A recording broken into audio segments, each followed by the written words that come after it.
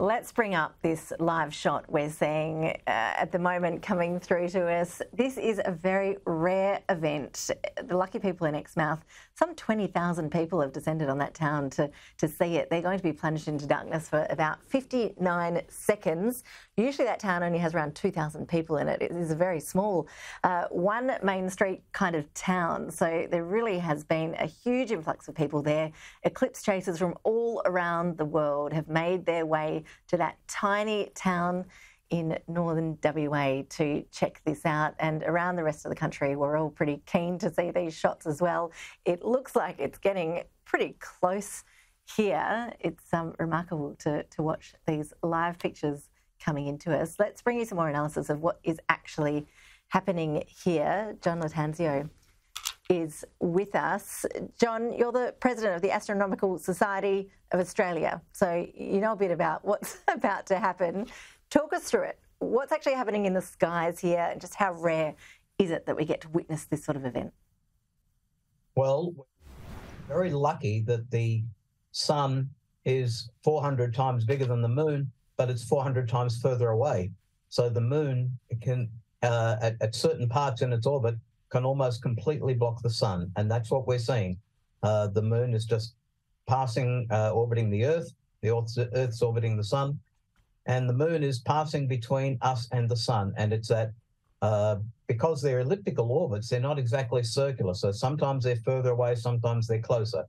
And the combination of all of these things means that sometimes we get to see an eclipse where the entire sun is covered by the moon, and that's about to happen now. And the beauty of this is that it blocks out all of the bright light coming from the sun, and so we can see the outer part of the sun, what's called the corona, or its crown, which is usually very faint. Now, it's very, very low density gas, and we should be able to see it. We can also, I can see a prominence over there on the left, about halfway down, red prominence sticking out at the moment. It's that should become even more visible when the very last of the light disappears. Sorry, just explain to us that bit of red that we can see on the screen there. What is that prominence? What's happening there? That's gas, ionized gas in the sun that's following a magnetic field. The sun has very strong magnetic fields, and the gas is ionized, so it's had its electrons knocked off it, and so it's moving around. There you go. It's following the magnetic field, and so that they get these prominences. They can be very large. And that now is the corona, the part of the sky, the sun that you can normally not see because the sun's so bright. And that's a very low density gas at about 1 million degrees. And you can see a couple of prominences sticking off it's now on the top right, halfway around. They're, as I say, now it's on the bottom left, obviously changing the orientation. But that's gas from the sun, but that's constrained to move along magnetic fields that are anchored in the sun's photosphere, the part of the sun where all of the light comes from. And this magnificent wispy image that you're seeing now, that's the corona, which is, as I say, it's very low density gas, but it's very hot. The surface of the sun's about 6,000 degrees, and the corona is about 1 million degrees.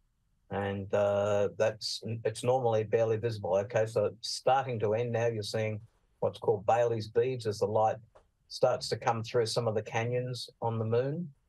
And then you get it's also called a diamond ring effect, because it can look a little bit like a diamond ring. It was there before the brightness was turned down. And so you should be looking away from the sun now. So I think the 59 seconds looks like it's over.